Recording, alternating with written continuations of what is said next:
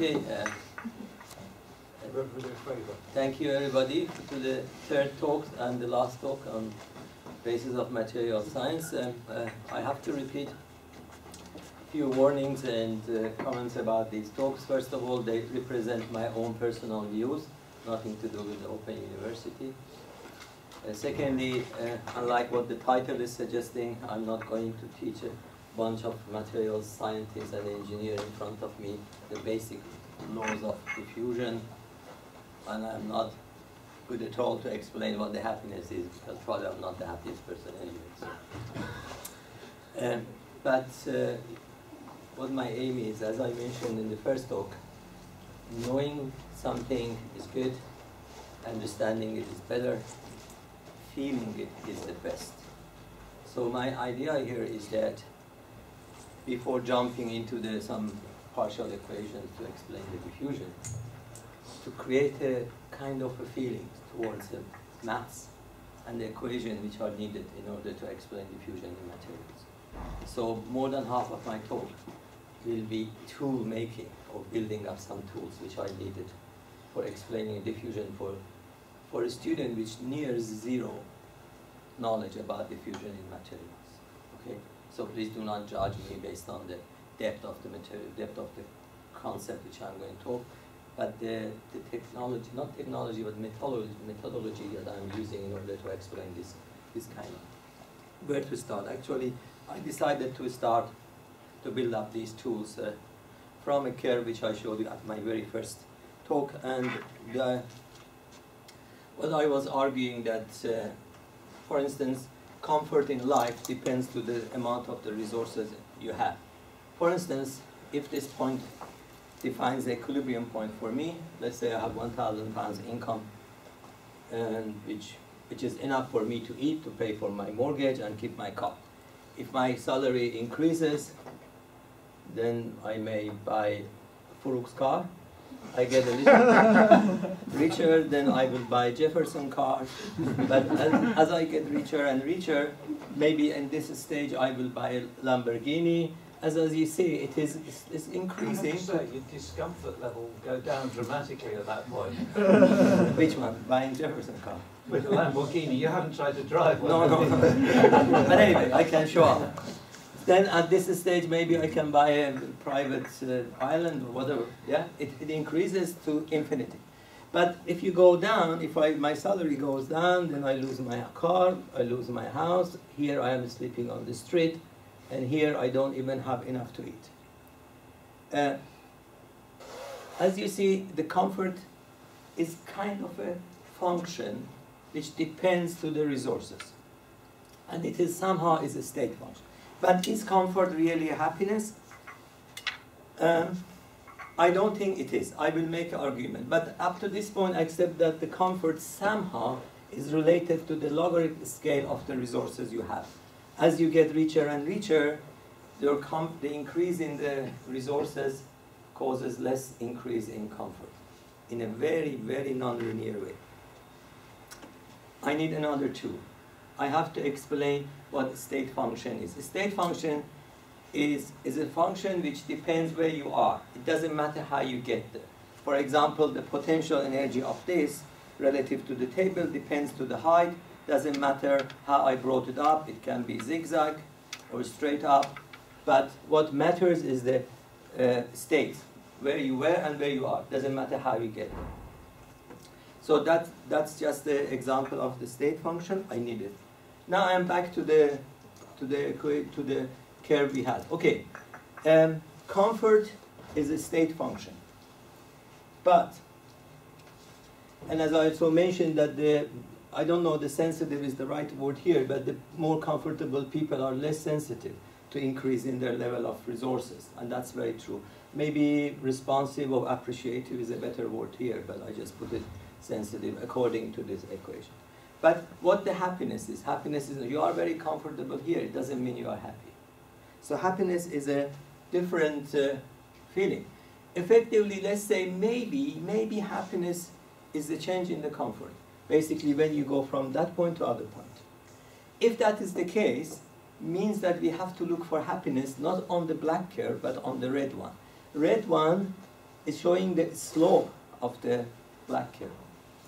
And that's what is called the differential equation of the ln x, which is if this is the ln x, so the first derivative will be 1 over the x, and that is the red one. Maybe happiness is here. So that's why the person who hasn't eaten for 3 days, if you give a piece of bread to him, it will make him much happier than if you buy a Lamborghini for a very rich guy. So all of them is positive, still happiness is positive, but the rate is not the same level. Okay, let's say that comfort is a state function, happiness, but happiness also is time dependent. I will explain you why happiness is also related to the time. This guy has just won 10,000 pounds. Yeah? So his state is changed, resources changed, and he looks very happy. If he earned 10,000 pounds in 1 year, he wouldn't be that happy. Would he? The sweetness of the lottery is that it comes in a second. You read the number, you have 10,000 pounds in here. It's very different. So it's not only the change in the comfort level, but it depends how fast the level of the comfort is changing. So according to this theory, now we can come up with kind of equation. It says that, yes, happiness is the change in the level of comfort against the time. The time shorter, you are happier. And comfort depends to the logarithm scale of the resources. Okay, let me explain a little, because I need this tool for the diffusion in materials. Time I mentioned, because the money is gained in a short time is sweeter than the one which is in the long term. And also, if you give this check, 10,000 pounds, to Bill Gates, you will not see this smile. Because the Bill Gates resources, this number is so high that the change in the resources is not noticeable for him. Yeah, he will not be that happy. So that's the one main lesson to learn. Okay, let me give you some sort of explanation. Your first car, your first house, your first kiss, your first child, income, degree, job. You will always remember those. The reason you remembered it, because it was the first one you were here. The slope of the curve. The first everything will be remembered, because there was nothing before that. And that's why the level of the happiness will be very, very high. I don't know how much I convince you. But anyway, from me is the partial differential equation which relates to the logarithm scale of resources against the time. Okay? That is the equation. So, some application. Happiness is a transient phenomenon. Changes by time. So what they say they lived happily thereafter is a myth. It never happened. Because it's impossible for anybody to live happily thereafter. It says, oh, and from today we're going to be happily after. Because happiness needs change in the state. It is not a state function. A little bit, I couldn't resist putting this up anyway. This is the classical explanation about the heaven, yeah? You go up the stairs. I think they should put an escalator because it will be difficult. But anyway, let's look at the heaven the way that they used to tell us, yeah? What heaven is, eternal comfort for 100%, yeah? And the resources are unlimited. For example, in a very, very unlikely event, I go to heaven and I ask for, let's say, hot chocolate or pina colada, they are not going to tell me, oh, sorry, we don't serve pina colada on Thursday. Because if they say that, then that would not be heaven, right? It has to be everything abundant, timeless, forever. But according to our equation, if that is said, definitely heaven, there is no happiness in heaven. Because its state is the same. It will not change. Definitely will be boring. Actually, I think in hell will be more happiness, because once the daily torture is finished, you are happy that until following morning you are okay, yeah? So, no, definitely I really believe that one. Another, a bit more, it's a more serious application, camping. I think people go to camping, yeah? Why do they go? Because they are bored at home. They decide to go, let's go camping. They go camping, they come back to the same house. You see, a state function, because they are back to the same state, but they are happier. Why are they happier? Because they realize that doors, cookers, and toilets are very useful inventions. You see, this is important because if you are bored and unhappy at home, all you have to do, just go a little bit backwards and then come back, and then you will let the slope changes. You have to reduce your comfort and then increase suddenly. The whole family will be happier after camping anyway, more than during camping. Okay, that was my introduction in order to explain that in nature, it's not important that much where you are or the absolute numbers. What matters is the change. Let me explain it. Let's back to diffusion. We have two different materials. Let's say one of them is hot, other one is cold, or one of them has got higher concentration of solute, other one is less. It can be a two different country, and these are the people trying to immigrate from one rich country to the poor country, and this is a barrier like a visa system, or it can be a thermal barrier in the basically turbine blades. You're trying to keep one part hot, other part cold. But all is a diffusion phenomenon. Migration, heat transfer, and solid transfer, all of them is about diffusion. Okay, we know that if we put hot to the cold next to each other, hot gets colder, cold gets hotter. It never happens the other way around. And the solute goes from the high concentration to the low concentration. Why? Because we explained this at the first talk very well. That was the second law of thermodynamics. Every system moves towards to increase its randomness. So the system will be more random if the molecules move to the right-hand side. Yeah? We explained that before. Okay, it's obvious that the amount of material which are crossing the border depends to the difference in the concentration. If the difference is higher, there will be more flux of material or heat or people across the border. It is very clear. That is the first section. And again, this is explanation. So you have a gradient in whatever. It doesn't matter anything. It can be a wealth, heat, solute, everything. And then you have this gradient, and that causes the movement. If the gradient is zero, no flux. And also, if the gradient is constant, whatever coming into this sort of volume and goes out is the same. If the flux in, out is the same, the concentration here stays constant. And that defines the first law of Fichte. It says amount of material depends to the concentration gradient. D is a material's property. And for example, aluminium diffuses in copper much faster than copper in aluminium. That's a diffusion coefficient. In the heat transfer is the diffusivity function. This minus is always used to annoy me a little bit. Why we need this minus? Because they define the concentration, low concentration minus high concentration. So this term is negative. That's why they balanced it out with another negative sign. But that's not the concept. So this is the first level of the differentiation. But more fun when we go one step. What if the gradient is changing? See, this is the entry and this is the exit. So the slope of the curve, which is going into this volume, is higher than here. So what happens that the concentration or heat, whatever we're looking at, is going to increase inside.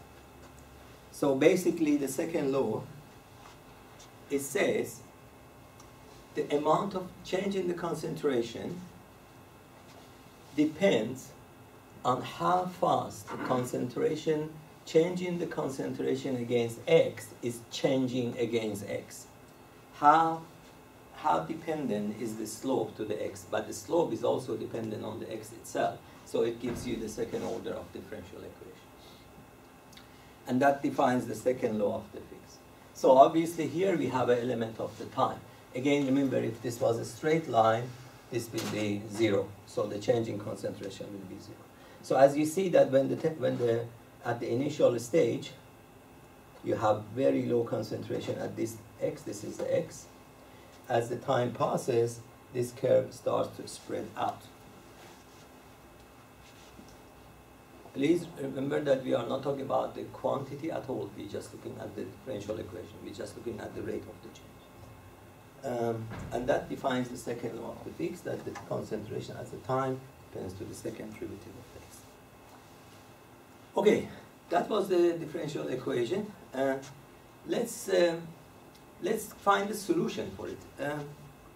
In order to solve the differential equations, you have to define the boundaries. For example, I go back a little bit here. For example, okay, we want to solve this. To solve this, we have to give the system how much initial concentration was, what was the time we started, how much we already had in the system, etc. Those conditions which defines the sort of starting points for every differential equation is called boundary or initial conditions. Anyway. So one application is that, for example, you have a very large bar and a very small amount of material at one end, and you heat it up and you let this basically dissipate or diffuses inside the material. If you solve the fixed second equation, you will end up with this solution. This is a general solution which says that the total solute, which is constant, it will be used up. Depends to what? Diffusion coefficient, time, and distance. So, again, this is what my teacher used to teach me, and I didn't like it because it was a little bit too long. I don't know, I had the same feeling when you are undergraduate or not. But in order to touch the equation, we have to look at it a bit more carefully. You see, as the material diffusing inside, by the time passes, more and more material you're getting here, right? That's that part, which is nonlinear.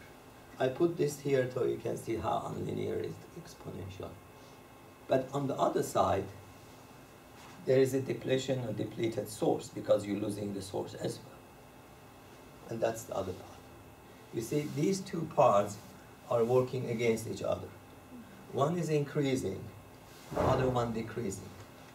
And that's why when the system starts to go down and down, not only diffusion gets slower because of this exponential as goes far further, it goes slower, but also you are losing the source. So I'm just trying to build up the idea that when you're looking at the equations, try to translate their language. So this is like a counterbalance here. Okay, now the question is that, what if the source is infinite? So we had unlimited amount of the source on the other side. You see, I am just playing with the same differential equation, but I'm just changing the boundary condition. Now we have unlimited amount. And in order to explain the unlimited amount of the sources, I need a new tool. So new tool is basically to solve the equation, because the equation will be completely different when it is solved for unlimited source. Okay, I came up with these pictures in a rush. So let's say these are the activities we have. We wake up, yeah? Polishing shoes, a little bit exercise, washing clothes, makeup or cleaning your house. But have you noticed that, for example, if your car is very muddy, you wash it for 5 minutes, it makes a big difference. Next 5 minutes, less, far less. Next an hour will not be noticeable. It's the same for everything else. So what I'm going to introduce in math is the story of our everyday life. But sometimes it scares people off. It's called error function. Error function, as you see, please forget about the negative side. I didn't want to delete it. Only look at the positive side. First of all, it changes between 0 to 1. So maximum is 1, 0 is 0. So basically it goes from nothing to 100%. Yeah? But interesting is that, look, it gets almost to 99.9% when the value of the x is 2. The same story with washing your cars. When you wash your cars, first 5 minutes, 10 minutes, 20 minutes, 1 day, 1 year, 100 years. If you wash your car 100 years, people will not, maybe you take the polish out anyway. But anyway, so as you see, the same story with any other activities. There is a effective sort of time or effort you can put in it. After that, you're wasting your time, because this flats out very, very quickly. Please remember, this is not the equation of the logarithm scale. Logarithm scale, it can go to infinitely high. This one stops at 1. So that's why also when you get, that is the definition of obsessive people. Obsessive people try to get this point. You can't.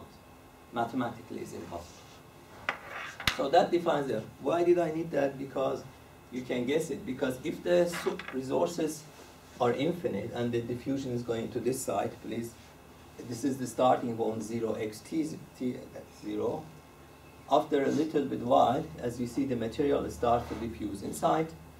And the solution to the fixed equation is this one, is error function.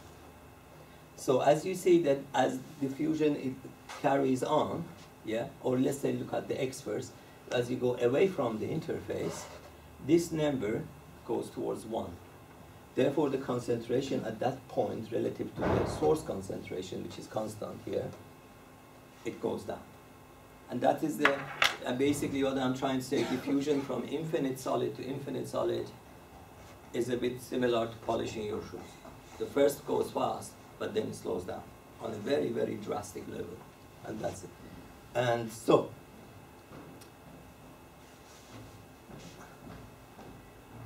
engineering application, yeah. Let's see what are the applications for this error function. Let's say you want to carburize iron. You want to diffuse certain elements on the surface of the iron, yeah, or steel. So you don't want to wait for 100 years. So you have to have some sort of ballpark figure how much you have to wait. So but let's look at this equation. At the distance, for example, x, if it's equal, what you can control is the time basically, and temperature, which let's say is fixed. So here, it gives you some idea. We are looking only at this part. What if x is equal to this, to the time? For example, you can calculate where x put 0.5 millimeter and the time put 2 hours, yeah? And in that scenario, the concentration at that particular depth will be almost half of the maximum concentration you can get. Basically, fortunately, it's easy to remember. Error function of half is half. It's here. If you're looking at a higher depth of the penetration of the diffused element, as in this case, you are going to here. This is, if x is equal to this one, this will be 1. Error function of 1 is, I don't remember, 0.85 or 86 something, and 0.84 is here, as you see. So please look at this. By increasing the distance from the source by a factor of 2, look at how much reduction you have in the concentration. Concentration goes down from 48% to 16%. If you increase to even higher, then you will see that even more and more difficult to get that kind of diffusion. So effectively, this is just the presentation. These equations are very useful in materials methodologies because they can give you kind of a feeling how many hours you need to penetrate, I don't know, carbon for 100 microns. Very easy. Is a very rule of thumb, but it's very useful. Normally, above this level, it does no engineering application because this will take far too long to do. I'm hoping to be able to show you a little bit.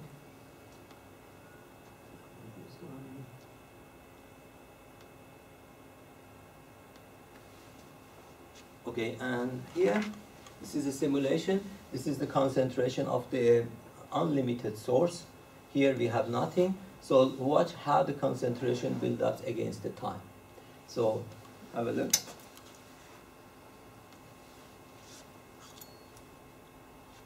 This is as the time passes. Concentration is increasing, but the speed is going down very, very fast. Gets slower, slower, and slower. And that's just following error function. Again, just once more. You can see it comes very fast. Again, I was trying to tell you that it's a bit like washing your cars, you see. That was the whole idea. It goes very fast and then it slows down.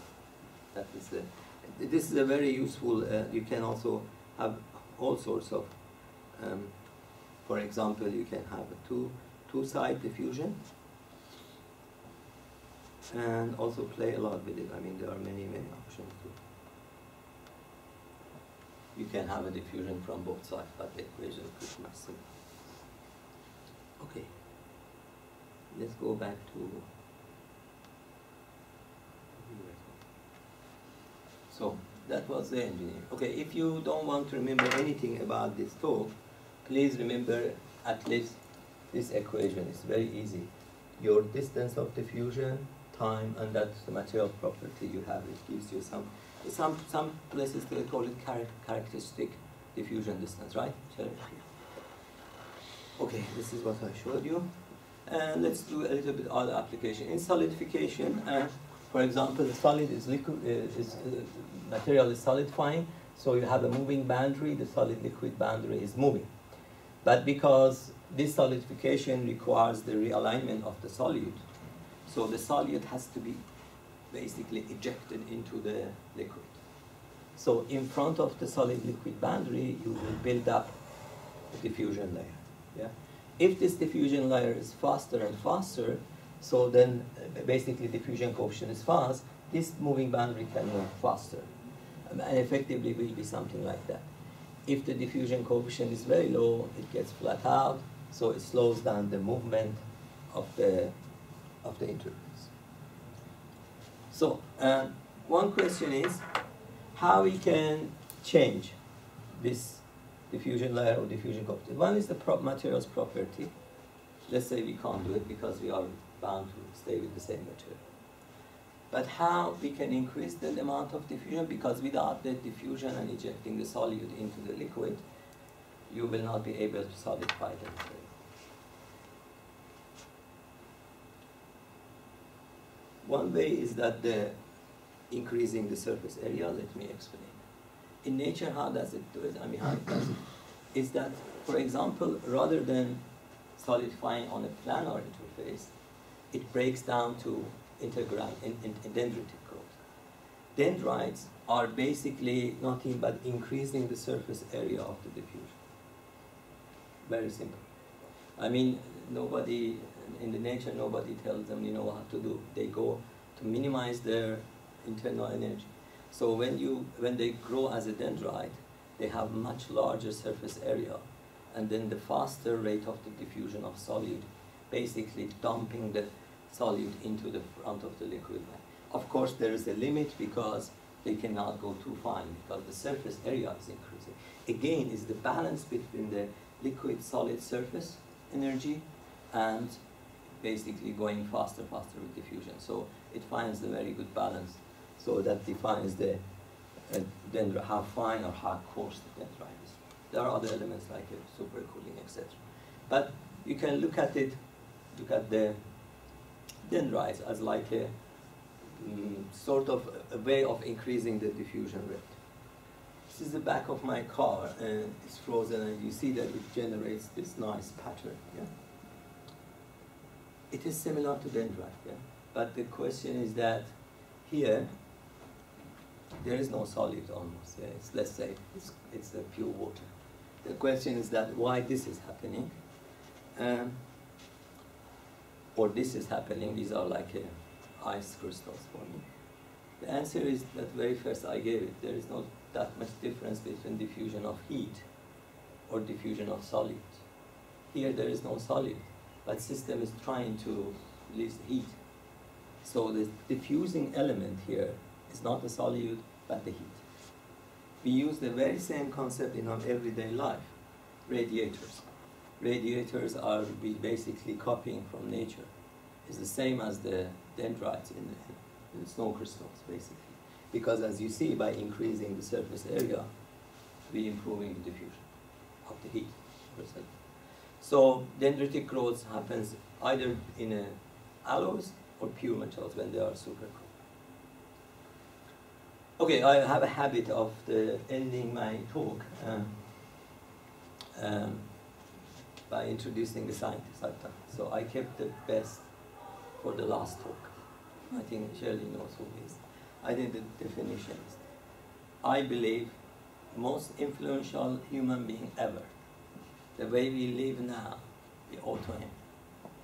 He is, I think this is the translation I found on the internet, but I prefer to say that the genius that we will never see anyone similar to him ever, in terms of what he did, and not only because of this exploration and explanation of nature, more than that, because this was the man who gave human being a tool to discover the nature and to harness the nature.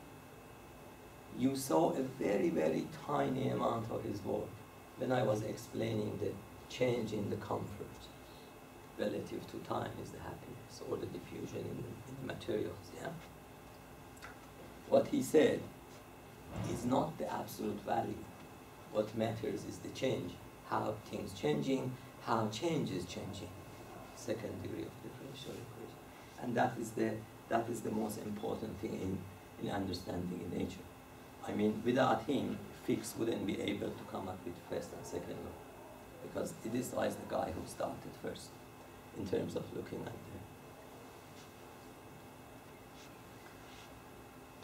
this equation, this famous equation, yeah, force is equal to mass acceleration. I think if we want to communicate with aliens, yeah, and we are supposed to tell them what we understand about nature, we should send them this equation. This is the utmost important equation. And also I like it because those who claim to be saint or believe in miracles should be tested by this equation. I'll tell you why. If they think they are saint, put them in a box and drop them from high altitude and then measure the acceleration and open the box to see how much left inside the box. So I call it a saint buster sort of equation. Anyway, so nobody can survive this equation, I can tell you for sure. But let's, for the last time, look at it from different. What he says, what acceleration is. I have opened it up as a differential equation. But look at it from the life perspective. X is where you are in your life, in your wealth, in your family, everything. Change of X to time is how much your speed. Like you are driving speed, like driving a car, but spending money on a high-speed car is a waste of money because you're already traveling 100,000 miles or kilometers per hour. You don't feel it, do you? But the second derivative, how fast the speed is changing against time, that is where the forces come from. And that's a very, I found it a very beautiful way of looking at it. It's not important where you are, how much your speed is. It's very important how fast your speed is changing. And that's defined. Okay, my last slide. I don't know. It's become like a wedding. So I think some people expect me to finish it with something funny at the end anyway. So these are the celebrities, yeah? What they are famous for. They're all dead. Huh? Except for Tiger.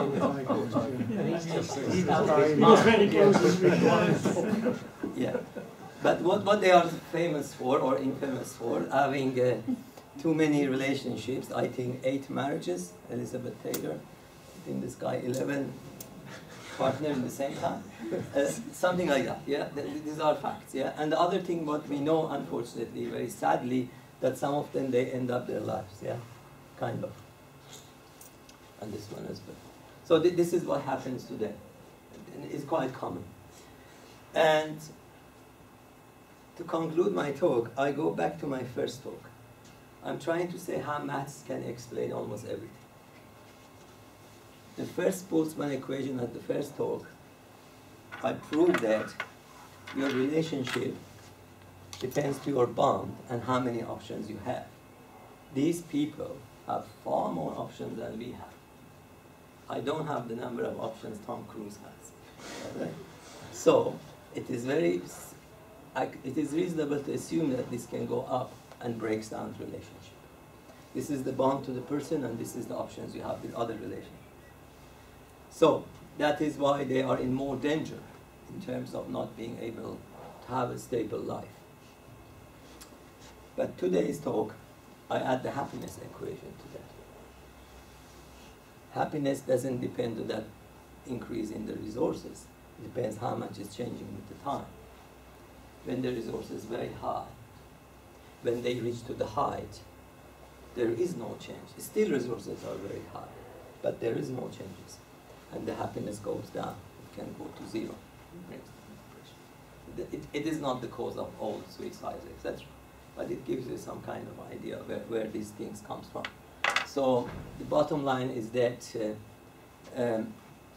in life, according to what Newton said, it's not important where you are. It is important which direction and how fast you are moving. That is the definition of differential equations in life and in material science. I rest my case.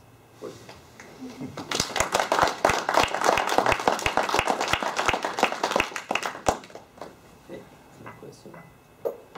Last talk was too long, so I shortened. Okay, fine. I have a meeting at 11, so thank you very much for coming. Thank you. Thank you.